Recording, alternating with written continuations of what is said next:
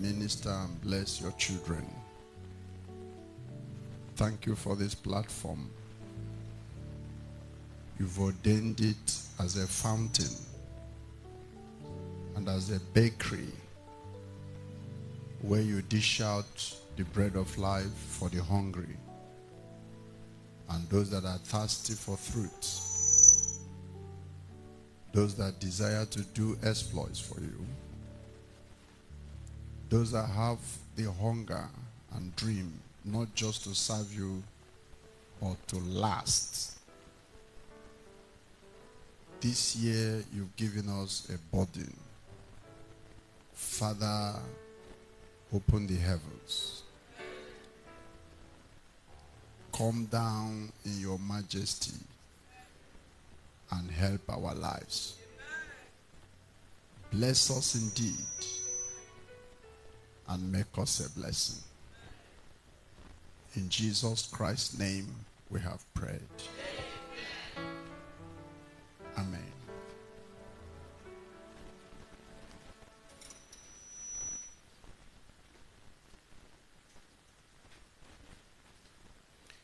Acts of the Apostles, chapter 7.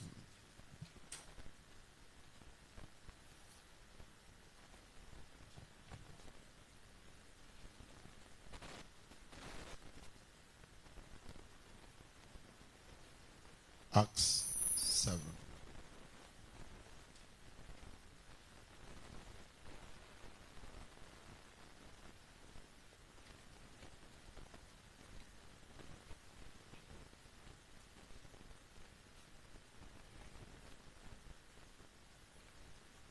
Verses 22 and 23. And Moses was learned in all the wisdom of the Egyptians, and was mighty in words and in deeds. And when he was full 40 years old,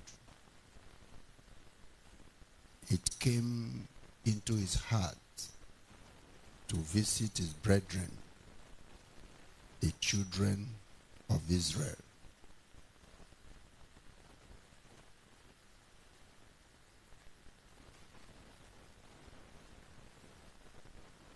We are taking our opening charge.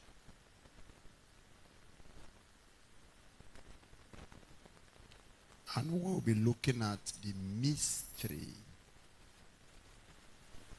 of burden.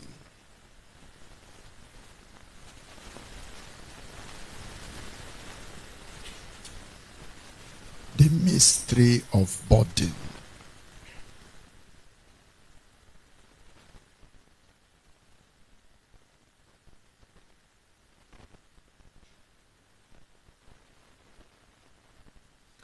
Godly burdens originate from God.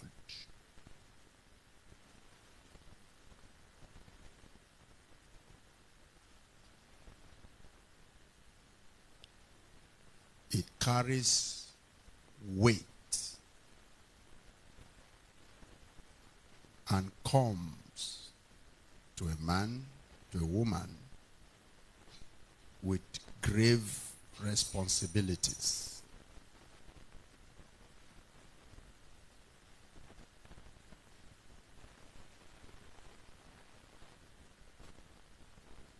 The mystery of burden is that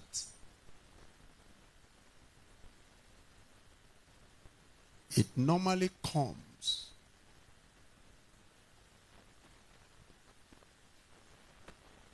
as if God does not mean business.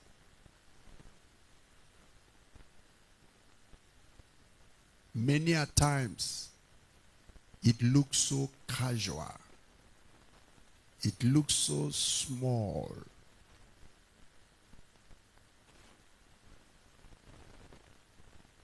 But the thing is weighty.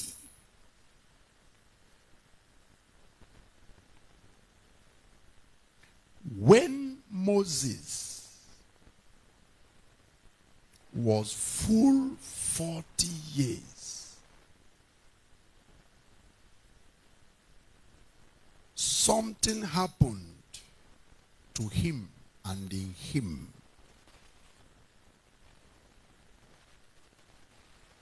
But what transpired that day and moment to a casual Bible reader, it will be difficult for you to discover it. But that's how burden bearing and burden itself normally begins.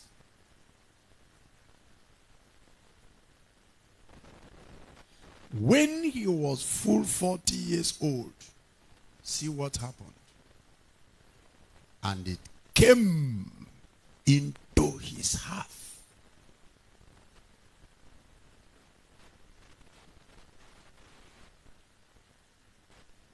That is the mystery of body.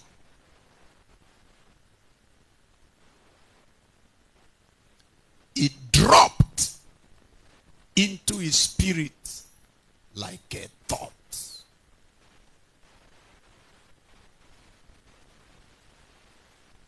Somebody dropped it and dropped it inside somebody.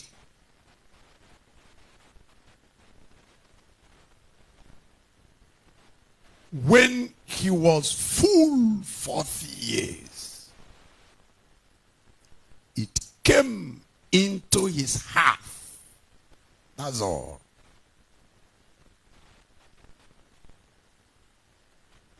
That's why I will beg you to listen with your heart in this meeting.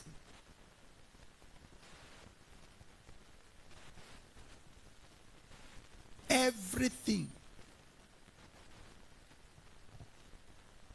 about Moses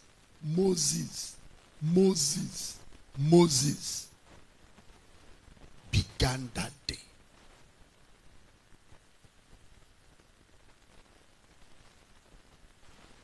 The writing of Genesis, the writing of Exodus, the communion he enjoyed with Yahweh, the favors he found speaking with God face to face. That man's finger became the finger of God. Magicians knew it. What came into his heart that you normally will read casually was a heavy burden that was to be delivered in Egypt.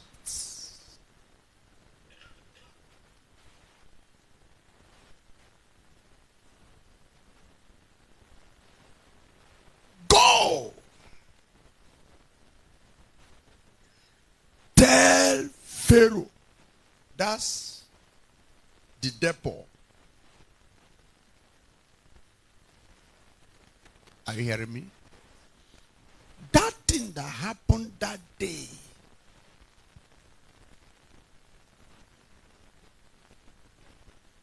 and said, go and check how your brethren are doing. That's all.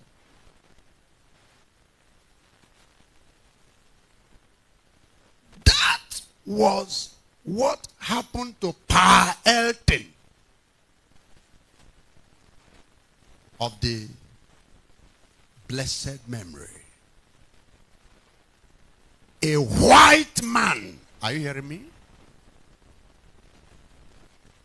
I had no idea how old he was. I didn't know what he was doing that time.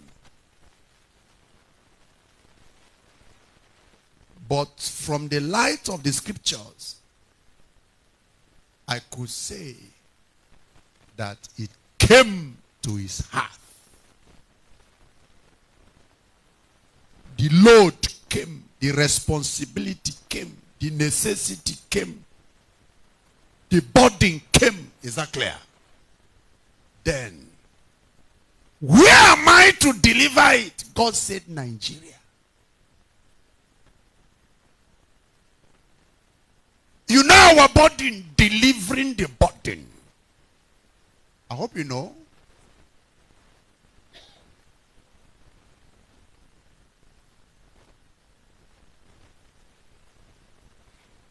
It came to his heart.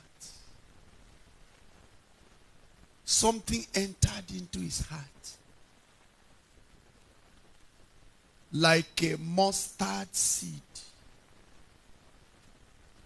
As we progress, God giving me the allowance, I will buy time to show you that great and mighty things are always driven by little things.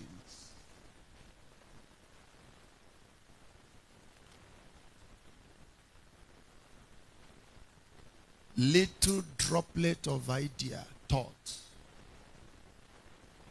That is what we have just read.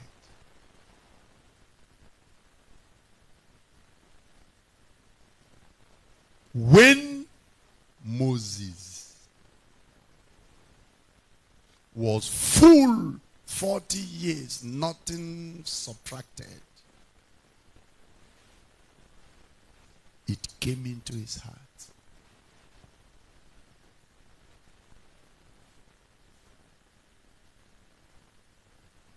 Are you hearing me?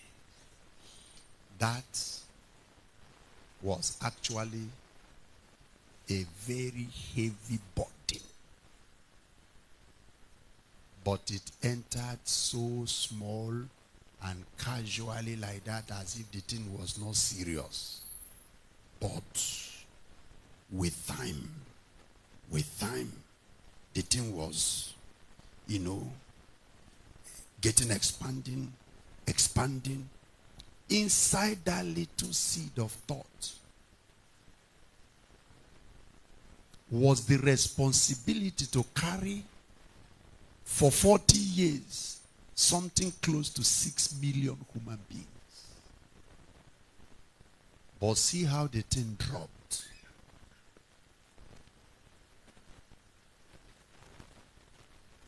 You know I'm talking to you.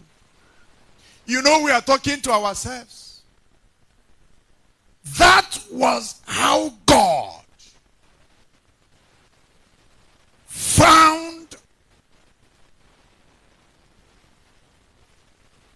a Mary's lesson, a Scottish young girl, very beautiful. Some few weeks ahead of her, she would have had her wedding and married to a Scottish young man and enjoyed herself. But then there was this interruption. Something entered her heart like a tiny mustard seed. It came to her heart. You are not hearing me. Are you hearing me now? It came to her heart. You know, we are talking about delivering the burden.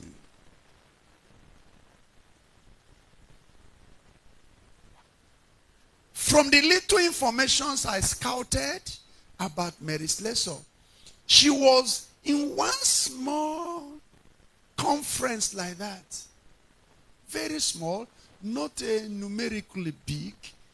One seasoned servant of God came as the speaker of the day.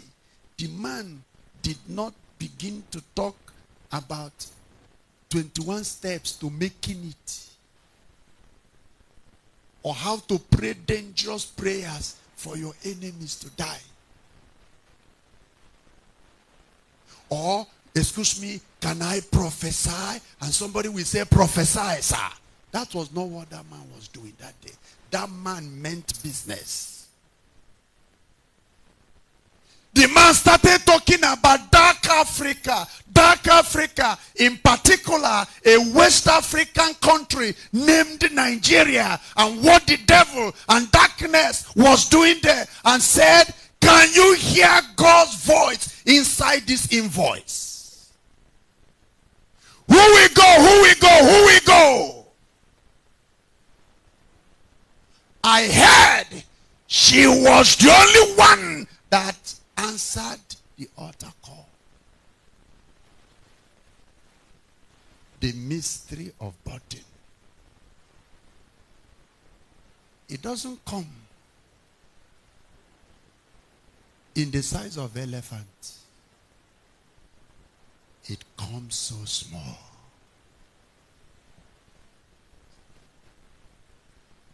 Can I be sure? Are you listening? Yes. Hello, sir. She knelt down that day.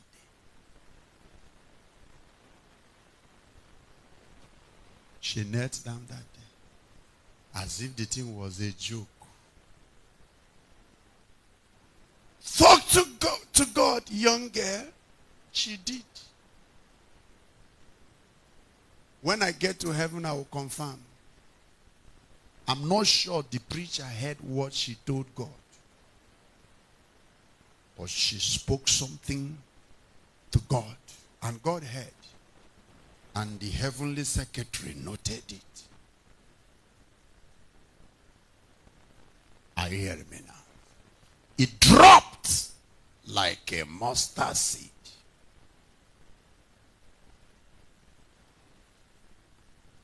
Are you hearing me? Another question is, where will I deliver this burden? God said, Calabar.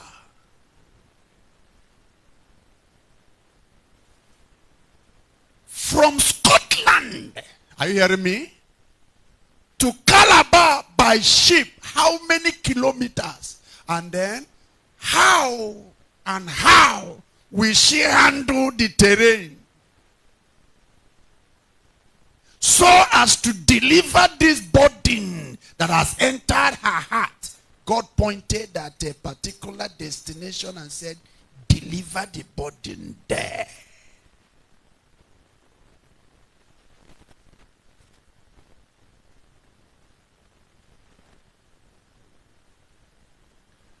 She called her fiancé.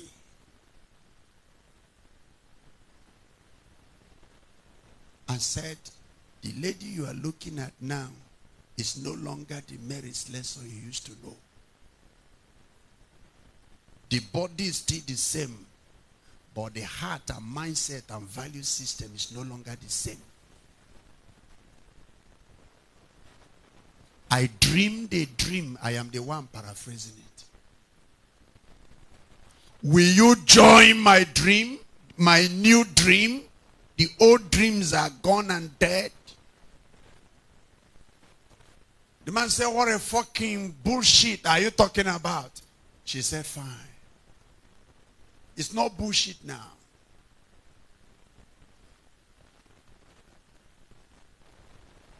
I will no longer marry you. I am married to a new husband. His name is Emmanuel. And both of us are going to a country called Nigeria. Specifically, Calabar. You see this pregnancy? Yeah! God said I should deliver it there. I don't like the way you are looking at me. Are you catching what I'm talking about? When Moses, when Mary Slessor, when Pa Effing was full 40 years, what happened to them? And it came where? Into their heart. No noise, no earthquake, no tongue talking. The thing landed. Boom. Before anybody could know it, the thing became a burden.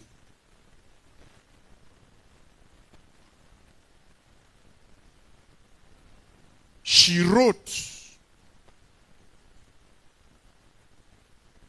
to Scottish authorities, boarded ship,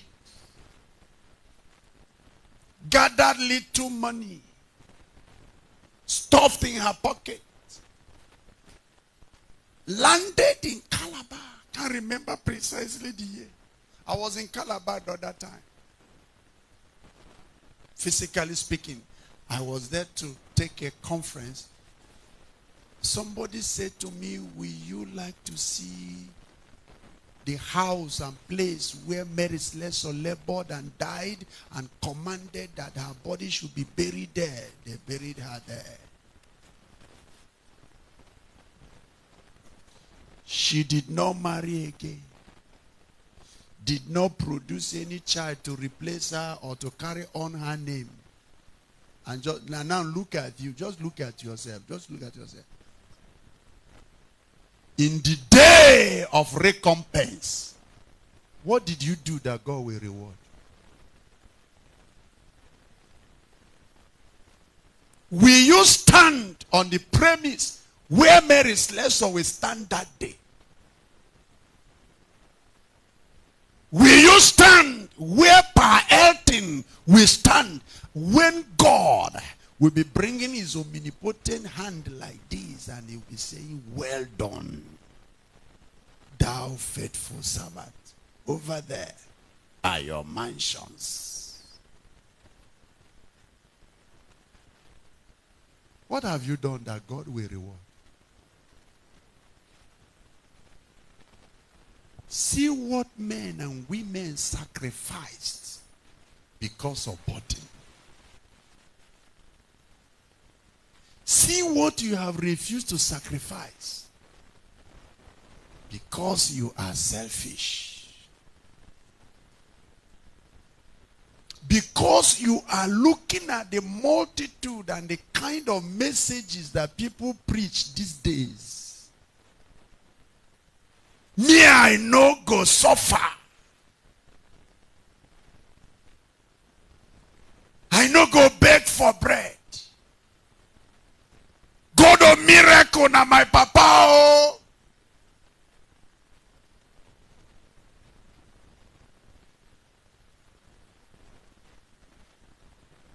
This kind of thing, if you listen to this kind of message, it looks as if this thing is biblical, but it has some poison.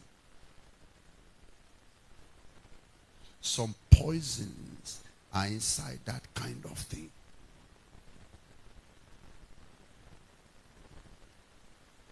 What we do as ministry nowadays and what we do and as churches, we do it, we run it year after year, 365 days like that, 30 years anniversary. We cannot produce a Mary Slessor.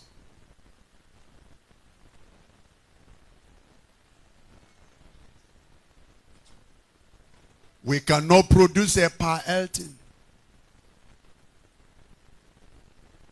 We cannot produce men and women that are dead to fame, to popularity, and to mammon. Vessels that we say, if I perish, I perish, provided that the Jews are not annihilated. I rather sacrifice myself than to see my people perish.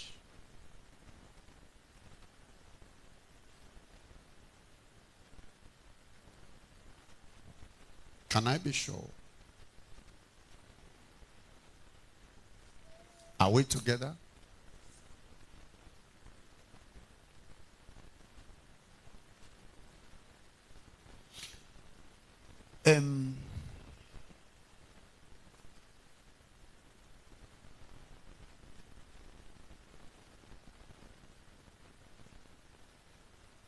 Nehemiah chapter 2.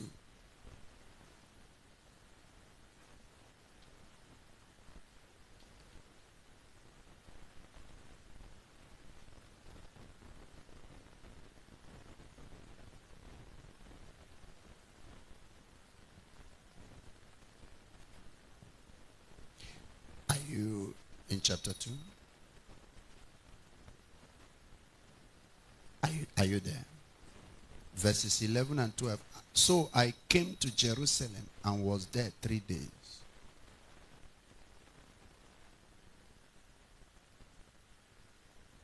Are you listening?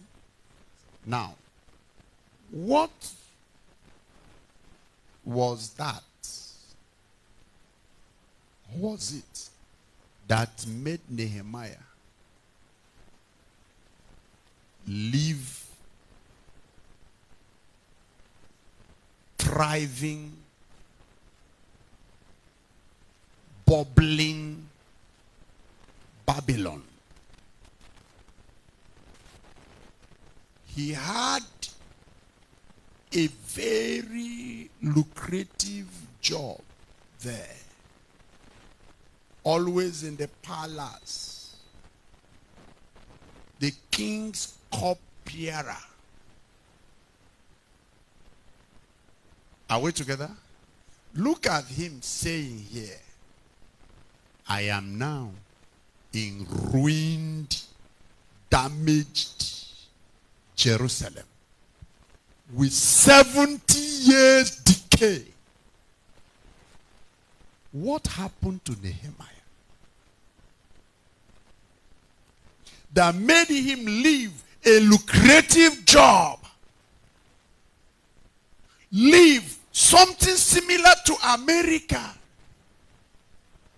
The other time I was in a meeting, somebody was vying that they should give him opportunity to testify that God gave him American visa. He collected almost 30 minutes from that meeting just to say, I got American visa. Babylon was like that. You are not getting my point? Talk to me. Are you getting my point? Now, what happened? Look at him. Look at his testimony. He said, so I came to Jerusalem and I was there 3 days.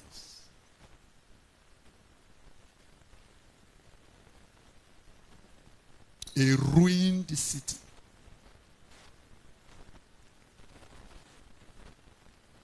Look at your family. Look at our nation. Look at the body of Christ. A ruined city. Why are you not leaving your comfort zone to make your contribution in the kingdom? Why? You are burdenless. Your I don't care attitude is too much. Am I a politician? Which one is my own there? Let them kill themselves there. Hello, sir. Now that we were coming just now, that bend there, this brother just drove directly opposite us. Is a lady, very pretty, standing there with bare breasts and almost pants, waiting for customer. In fact, when we were coming, she was positioning herself very well, thinking that maybe we are a customer. And it doesn't bother you. When the day breaks, she will appear a responsible girl. But in the night, these are wolves. And it doesn't bother you. Go out there, just there. Is that clear? Go and see cars. Poncho cars. Serious cars. These men that are there drinking and fornicating with ladies, they have wives and children who are asking their mom, where is daddy?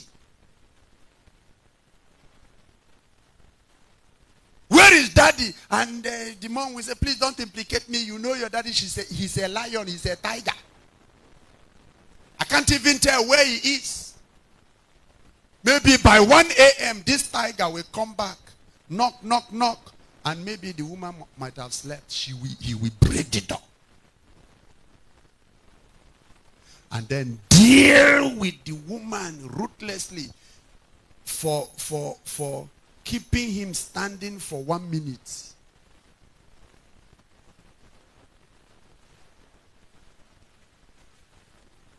You are not getting what I'm talking about? Talk to me. Are you getting it?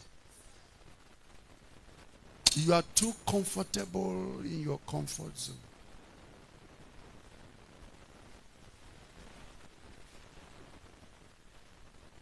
You are full of yourself and full of your own problem.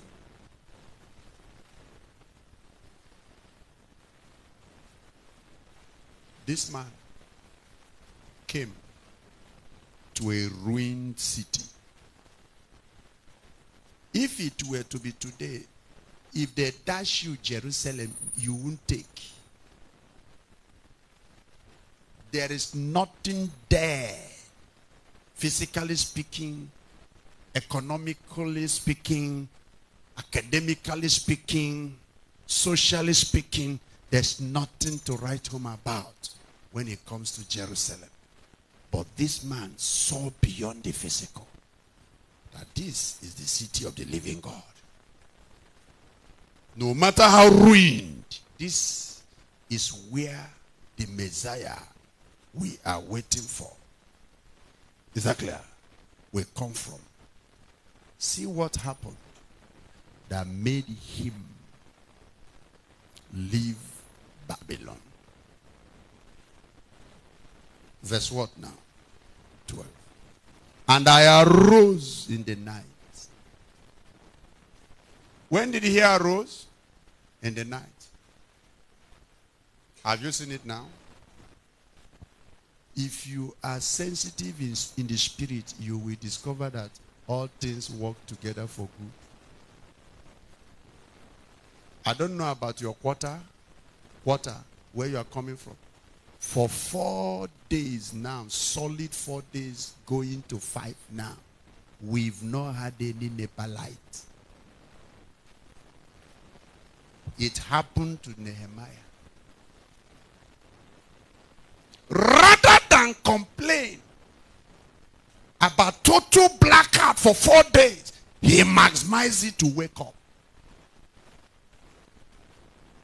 I pray that God will send more mosquitoes to you.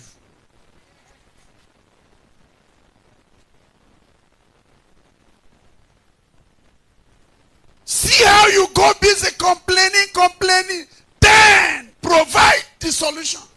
Wake up, maximize that darkness. And I arose in the night. Can I hear, man? I and some few men with me. Now look at the problem you will begin to have. Kingdom work is not for multitude.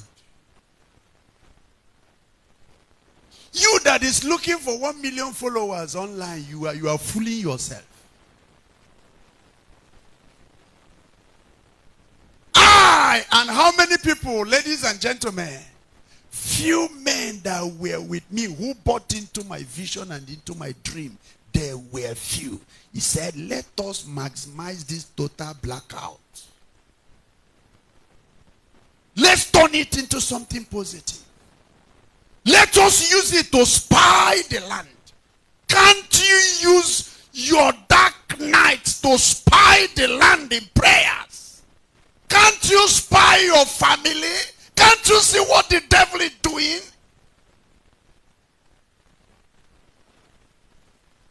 He arose. Can I hear, man? I and few men that agreed with my calling. You are the one looking for multitude and crowd.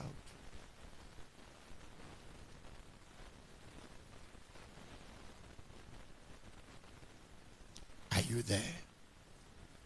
Neither told I any man what my God did what? Talk to me. Did what? Talk to me. Did what? My God did what? Eh? What my God had what? Put where? In my heart. To do what? Did he say to preach? Talk to me. To do what? To do. At where? At Babylon? At Jerusalem. Neither was there any beast with me, save the beast that I rode upon. Hello, man of God. See now. What came as a thought in the heart of this man? The delivery spot. Is that clear? The thing happened in Babylon. It entered his heart in Babylon. Talk to me. Where was he to deliver it? That's where to deliver it.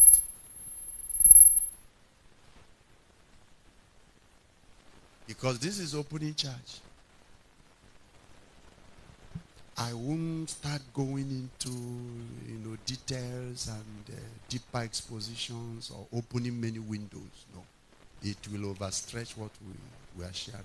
Now listen to me. Do you know how the burden came? Somebody came visiting. Somebody came to Babylon. Talk to me. From Jerusalem.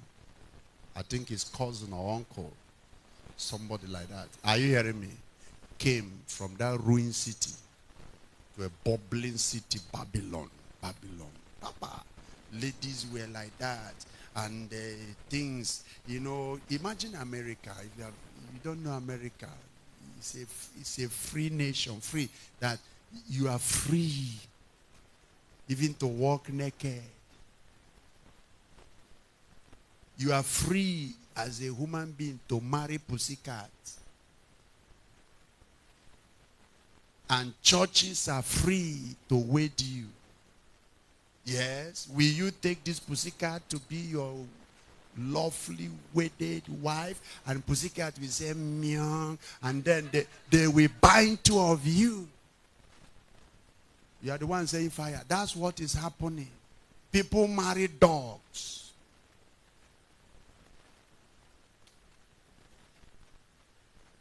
That man came to Babylon, burdened and bothered. What did I say now? Burdened and bothered. The burden did not allow him to see naked ladies. He did not allow him to see people that rub pancake and lipstick and eyelashes. Those that were throwing parties and enjoying themselves. The man was seen differently. Can I hear amen?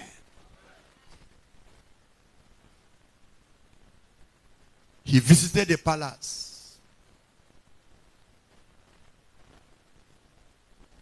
Nehemiah looked at him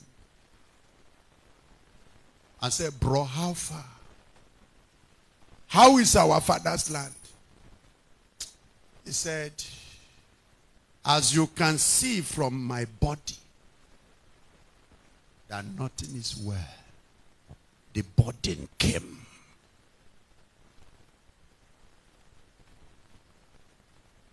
Can I be sure? Are you getting my point? As you go to social media, beyond social media, around your immediate environment.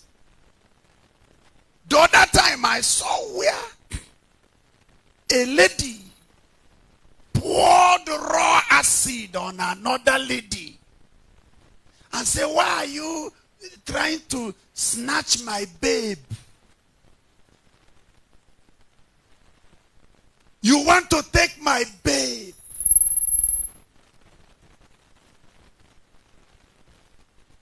When you see that kind of thing, how dare you say that all is well? Ritualists are multiplying. Every tree almost in Igbo land is now wearing clothes. Whereas ladies are walking naked, trees are being clothed. It doesn't bother you.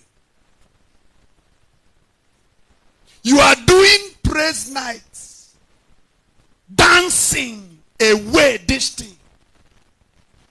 No wonder. Are you hearing me? No wonder the Bible said concerning David, when he was laboring to bring back the presence of God, out of the due order. Do you know what heaven said? Heaven said David played. Anything out of God's due order, what are you doing? You are playing. The word of God said David and his men played before the Lord. It was play. God just saw play. Human beings saw a move. They saw a revival. God saw people that are playing. Say, you people are playing. You are not praying. You are not serious. This thing is not after the due order. They began, is that clear? To carry God's ark. God's ark. Is that clear? On a new cart. Something that looked like our palms.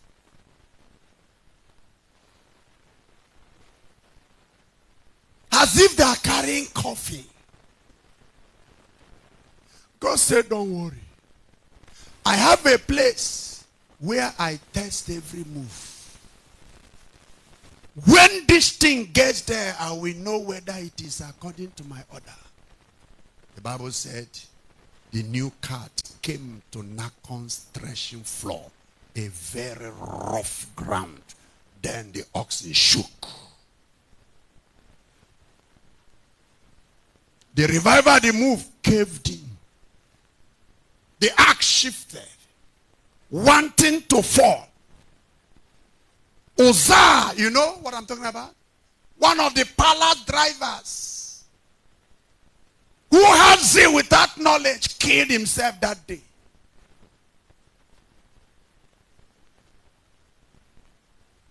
We may be praying from now, from any moment from now.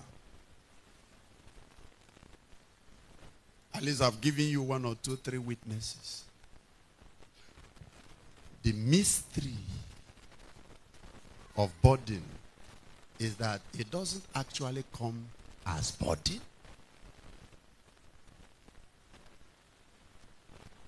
At times it comes as concern. Whenever you hear somebody say, I am concerned,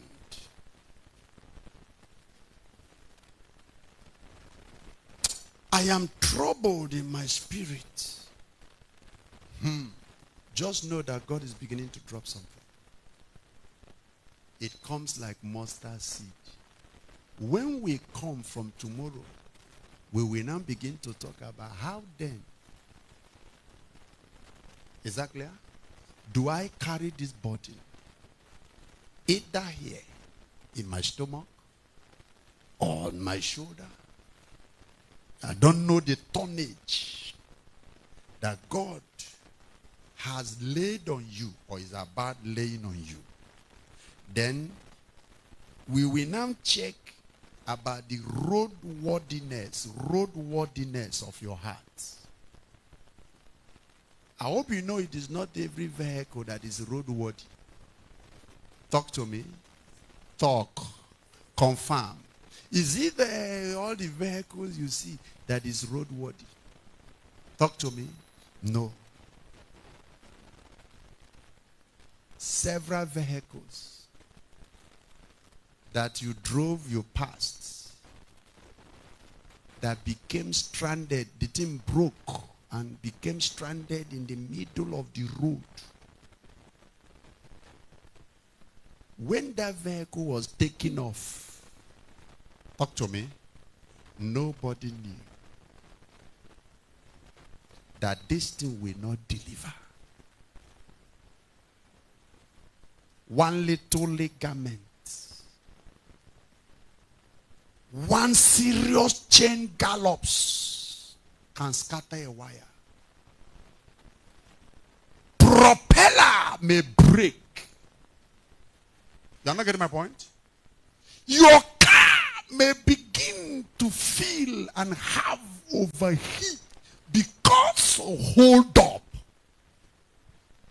You've not seen ladies. Their vehicle, their heart, their zeal for Jesus, their prayer life started having overheat when they had delay in marriage. 45 years no man was coming.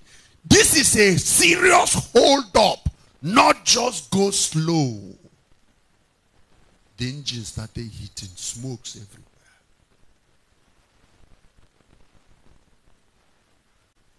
Are you roadworthy? Are you sure you will carry this thing to the destination appointed by you, by God's predestination? Are you sure you like this? Do you have shock absorber?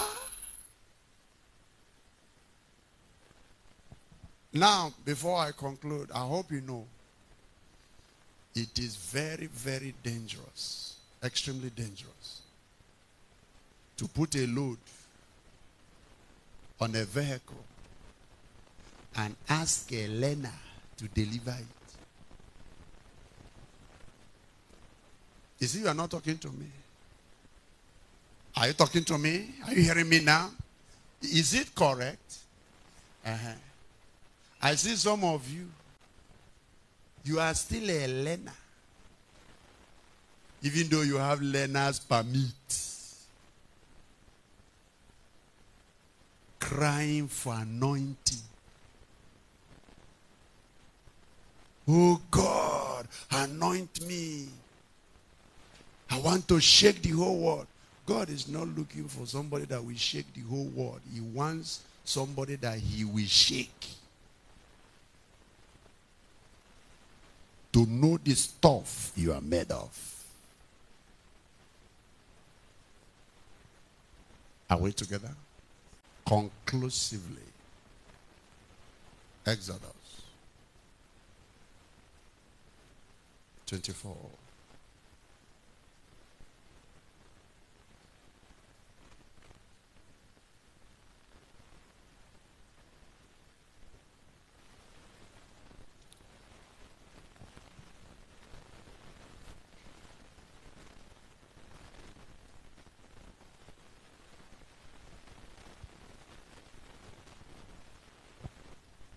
Are you there?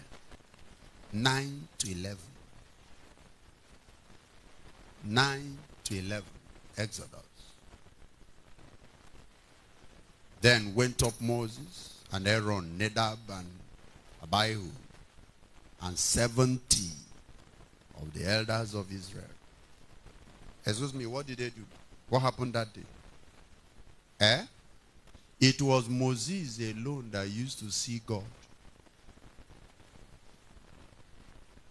Are you hearing me now?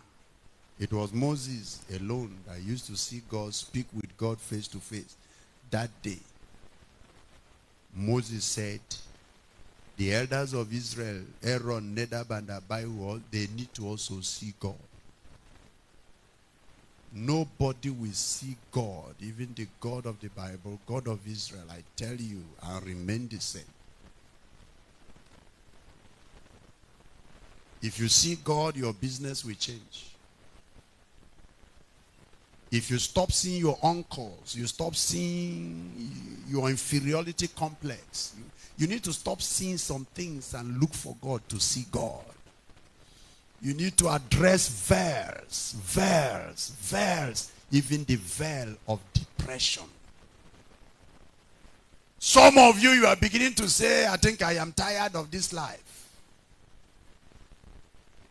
What will worsen the situation is you like this being persuaded or seduced by hell to kill yourself. Devil will put you in the hottest hell. After all the Holy Ghost fire you called on him and his kingdom, at the end of the day, you ended your race at his feet. Moses, can I hear me? Probably begged God and said, it is not enough if I am the only one that sees you. Then look at the point. They take away what you are taking away. Are you listening? Now, and they saw the God of Israel. Excuse me. Which God did they see? Eh? Eh?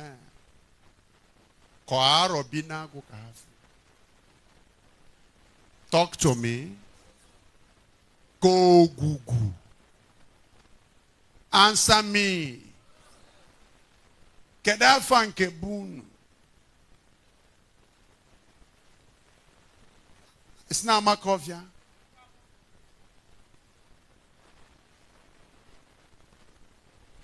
You need to note what they saw that made them what they became. For Aaron to become the high priest. Let me hear, man. Nadab and Abihu. To become God's servants, they need to see God they are coming to serve. And then the 70 elders that we see God and then prepare the coming generation. To tell them that, look, God is real. Can I hear, man? I have seen him. We have many pulpiteers who are preaching God they have never seen. They have never seen him. They don't know him. You are bound to misrepresent a man you don't know very well and you are trying to preach him.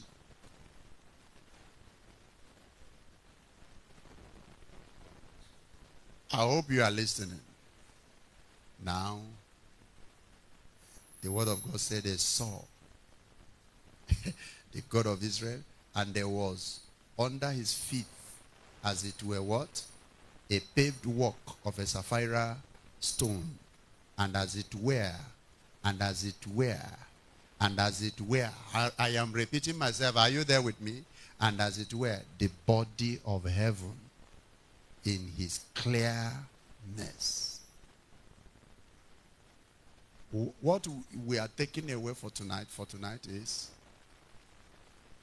Paul said, as we talk about burden, delivering the burden, carrying this thing from the spot where you got it. Paving the way, fighting all the battles, enduring all the crises, criticisms, hatred, persecutions, afflictions, at times even sickness, lack, even surplus, insults. And at the end of the day, you are at the delivery spot. Paul said, it doesn't happen in a cheap way. You need another body, another vehicle, the body of heaven. Can I hear, man? Must carry the internal organs of heaven. That's what Paul meant when he said, we have these treasures. Where? Yeah. Physically speaking, the body may look earthen. But what is inside is heavenly. Heavenly and at the same time heavy.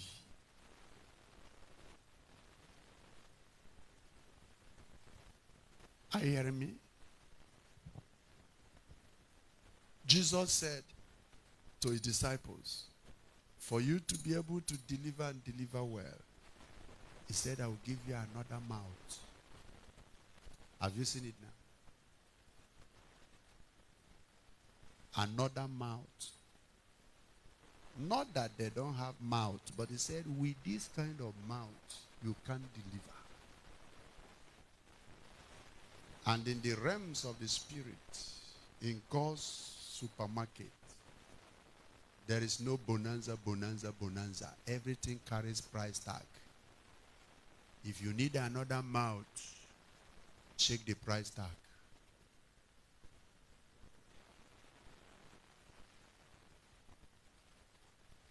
Are you getting my point?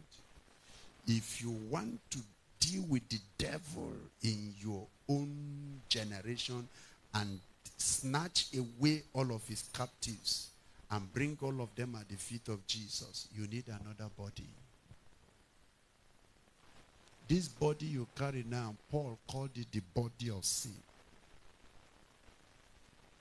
Some of you, there are ladies you have not seen. Oh. There are beauties and handsomeness you have not seen. Oh. When you try to tell us that sisters down here in Africa who dresses well, manageably, is seducing you, what then will you do when you will meet men on horses?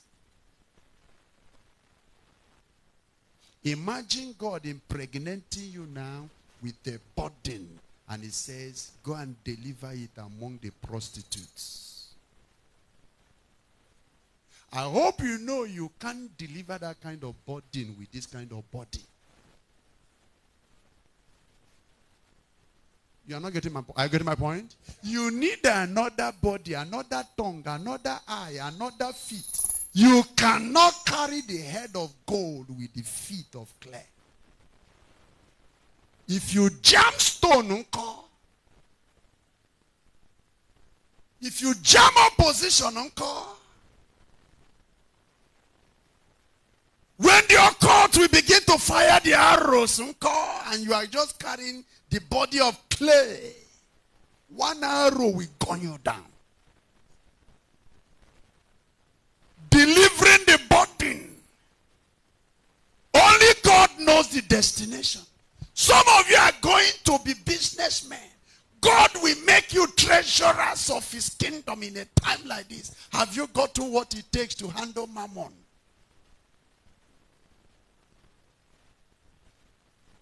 Little, what we call tokumboka, fairly used here. Even some of the things we drive is not even fairly used. Immediately you got one of those cars, the way you walk changed. Do you know what you did to yourself? You shocked heaven. You know what heaven said? Heaven said, put her on probation. We can't trust him beyond this. Look at pride. Laying eggs because of Tokumboka. Because of 300 million naira in your account.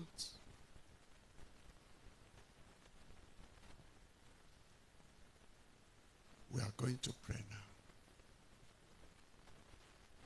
I said, burden, kingdom, godly burden, many a times, they are so mysterious.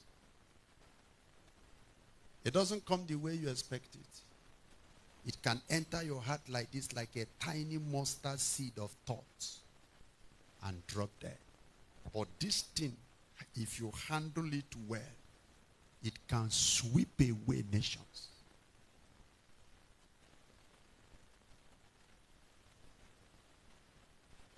That's the opening charge. The thing is a mystery.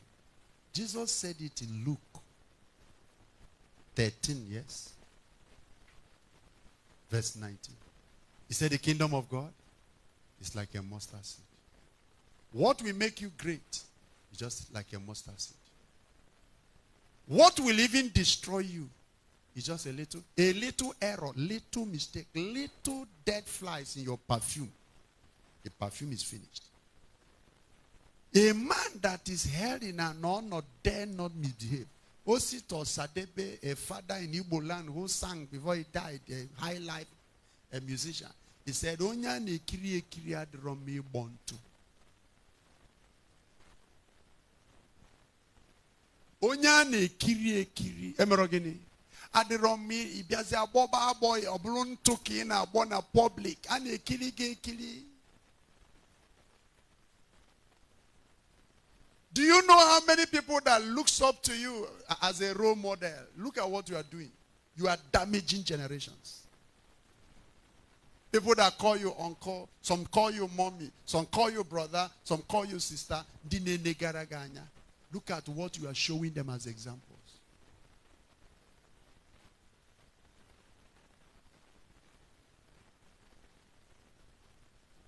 Piety. John Knox said to God, give me Scotland or I die. Check your own prayer point. Oh God, I will not die poor. I will never die poor. I will never die poor. Money, I command you. Money, I command you. John Knox will be looking at you from the galleries of heaven. And he's saying, who born this one? Is it the same specimen that with which I was born in Christ that this one was also born?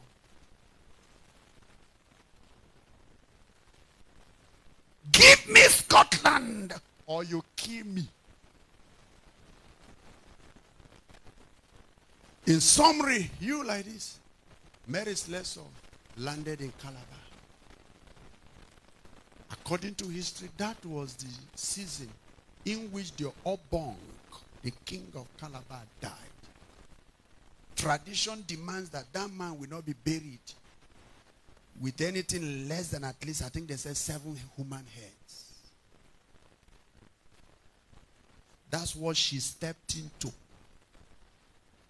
What entered into her heart in Scotland as a tiny seed is now blossoming. The thing is now forming a ministry. It is now a mantle, but it began as a thought, as a burden. That some people are eating, human beings are eating human beings. That time they used to call Africa dark continent. These people brought light.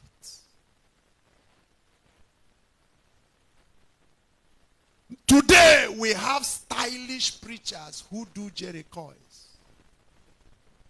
And that's the people you copy. Are you sure you will deliver the burden like this? We have preachers who are marrying 3 wives. And they are telling us that their liberty in Christ is giving them the license to do so.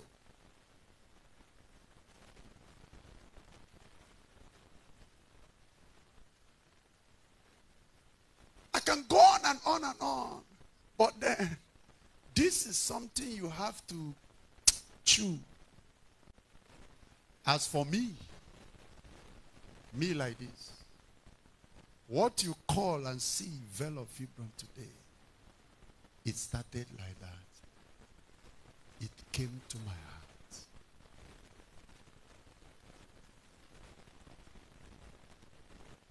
That this, what we have today, is not the church that Jesus Christ died for. See how weak we are. The other time I was in a church, a lady, Pentecostal lady, that speaks in tongues. Sisi dedicated. How? I started asking questions. Pentecostal lady. My neighbor in the yard that is not even born again. Servant of the devil.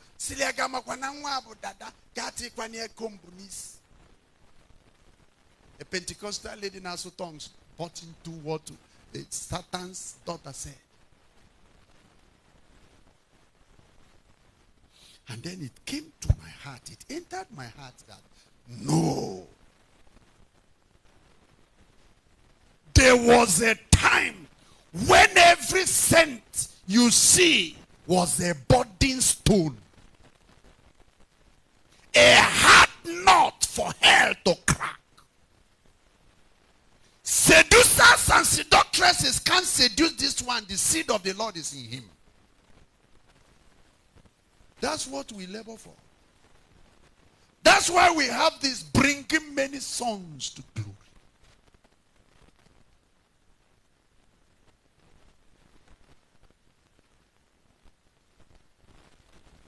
That's how we started. See where we are today. We've not even gotten to the destination.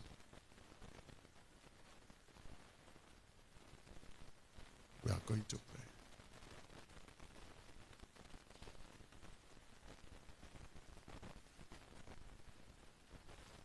Let's pray. Let's pray.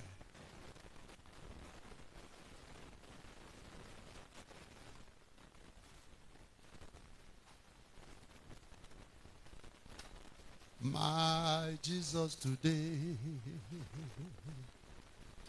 my Jesus tomorrow, my Jesus forever, wonderful man, open your mouth. My Jesus today, today, my Jesus tomorrow, open your mouth. my Jesus forever, what a wonderful man. My Jesus today, sing it with me. My Jesus tomorrow, my Jesus forever. You are a wonderful man. My Jesus today. Saxophonists. My Jesus tomorrow. My Jesus forever. Ho, ho, ho.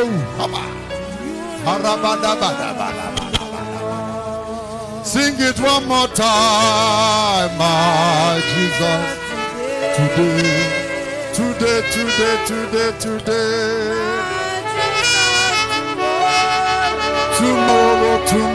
Tomorrow.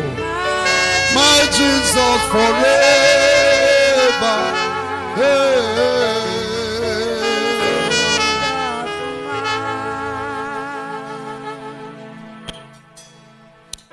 Talk to God. Talk to God.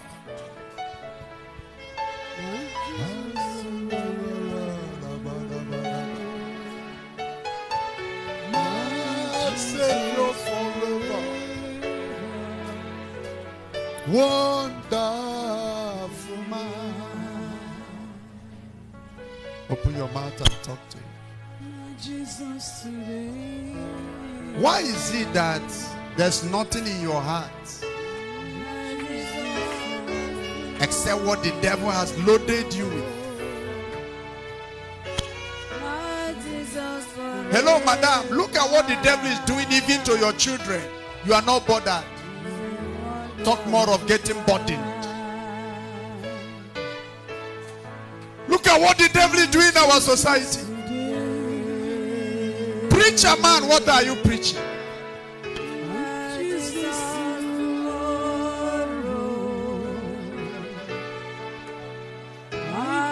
Singer, why are you not singing us out of our problems?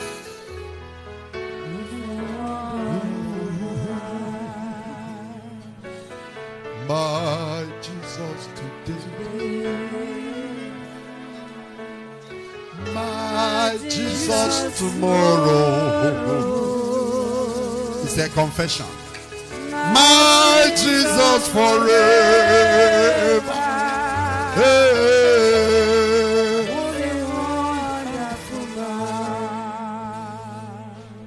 Talk to God. Hello, man. Ichego nwukwa ka isi anwụ akwa inwujuga afọ natakwa n'abalị a. Ife aka Chineke kere gị n'ụwa ọkụ ya.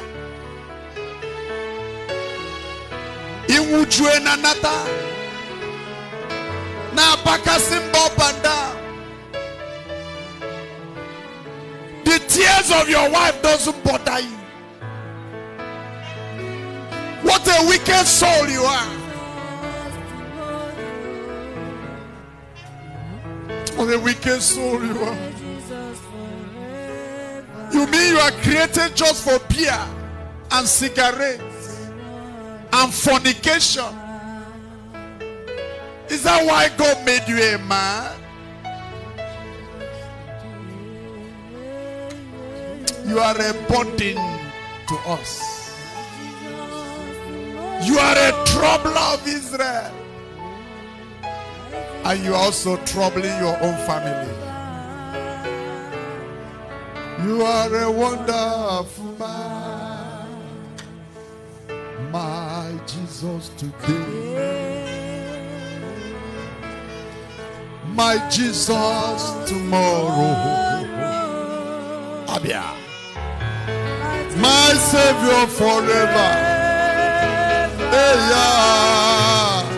You're a wonderful man. Sing it one more time. My Jesus today, my Jesus tomorrow, my Savior forever. Hey,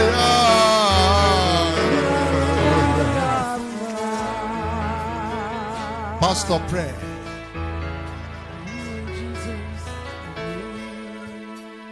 Emmanuel, we must deliver this body. Come what may. Come what may. This is not our destination. This is not our predestination. God in his determinate counsel has predestined a destination for us. And that destination is the feet of Christ.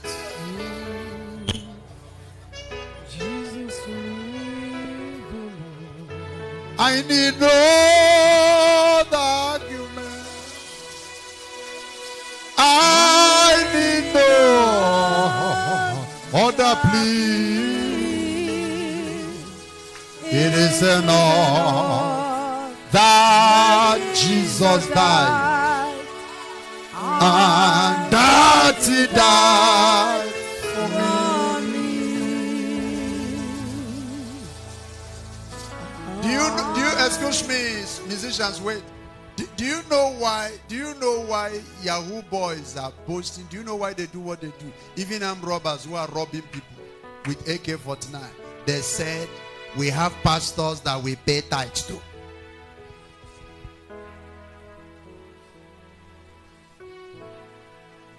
We have pastors that are praying for us, praying for this business.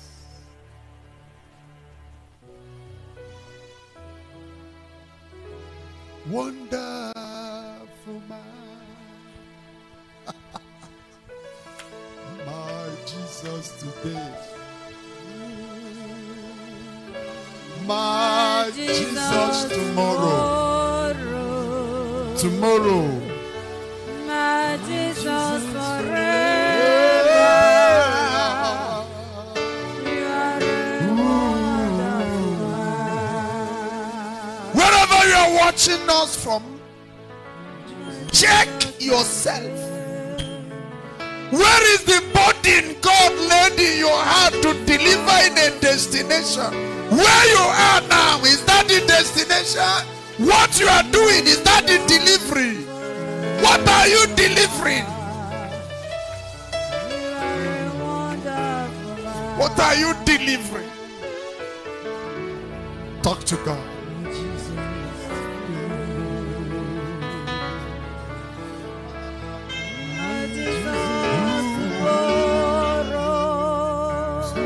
Tomorrow.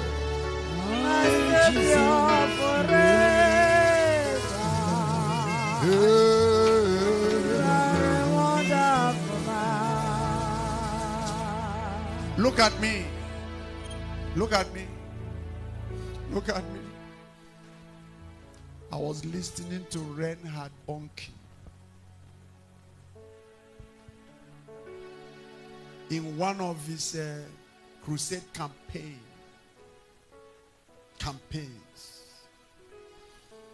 He said, I am a German.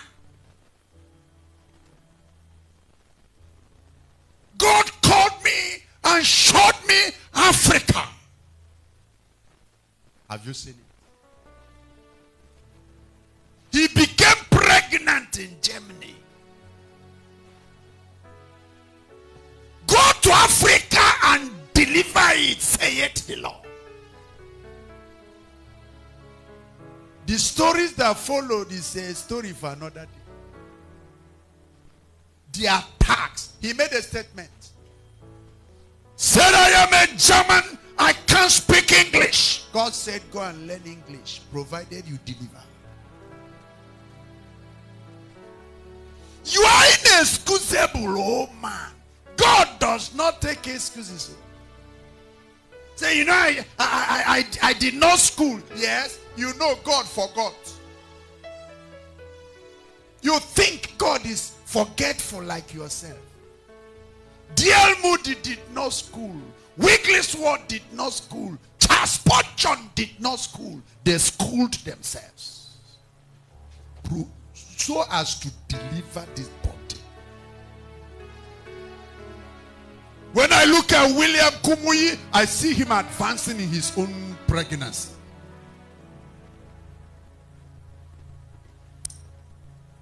It's you. You need to answer God tonight. What happened to the pregnancy? You aborted it?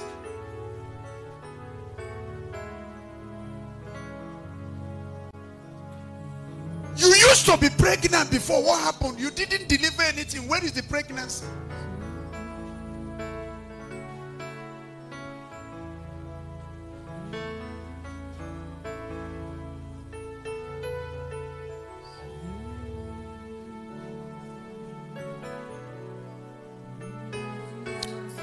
Emmanuel, I don't know. I think you need to come and just summarize us.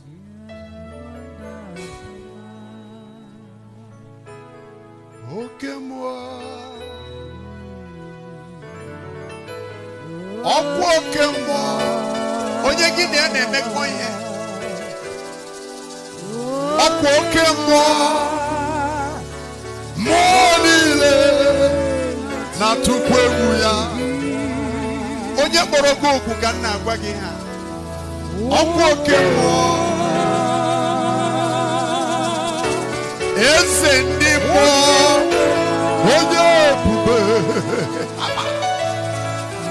oke mmụọ mmụọ niile na-atụ egwu gị tụọ adọ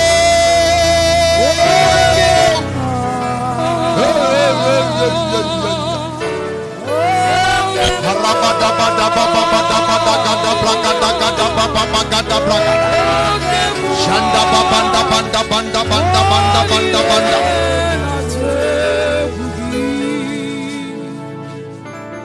Esendimo, omente mimo, okemo, moni na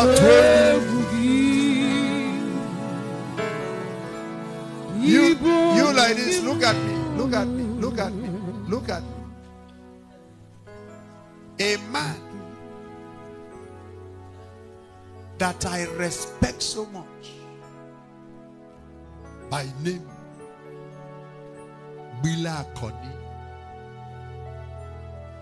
By nativity is a Yoruba man. God impregnated him and sent him to Tifland and said, that's where to deliver. The man is there now.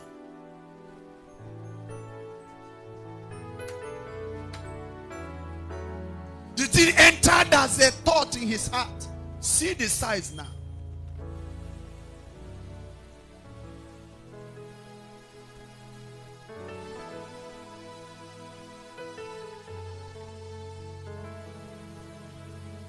Okay,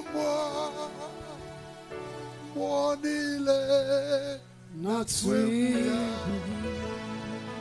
Tweado, okay, it's in the more. Oye,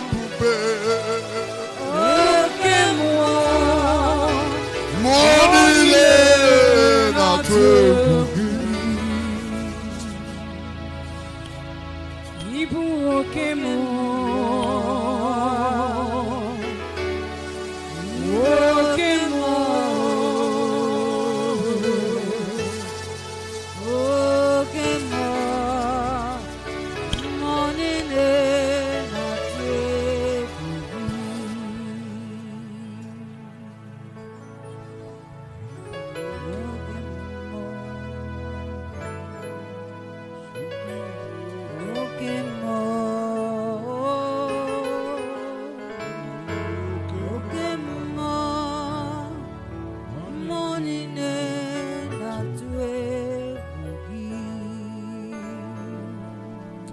Ask the Lord to help you not to waste burden.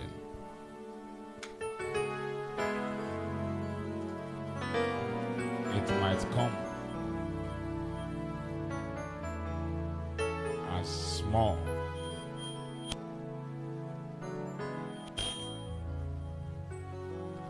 but inside it,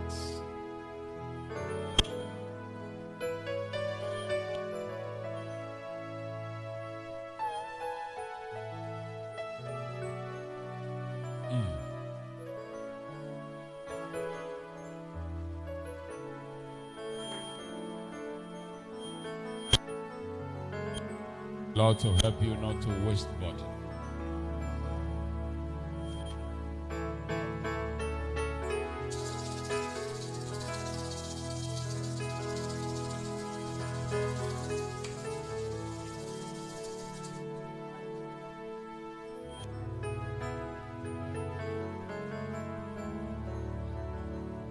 Oh, Lord Jesus.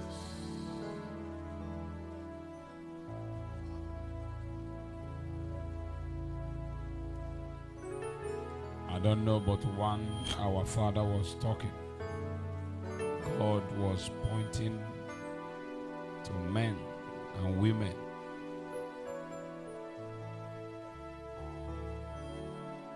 that caught burden.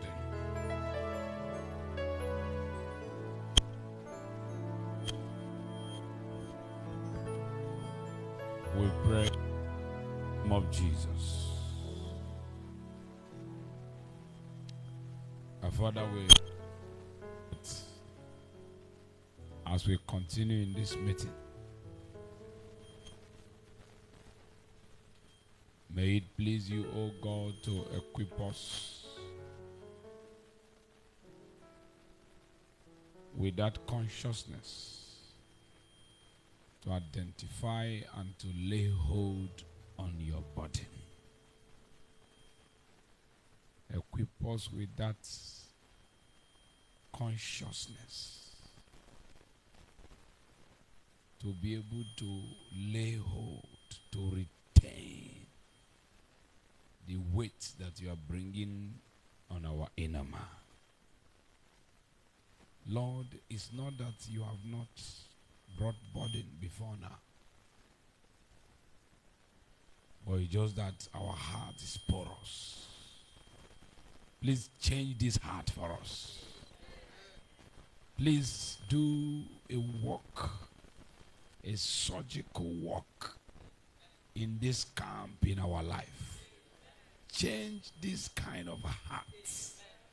Give us the kind of hand that has the ability to retain eternity. In the name of Jesus.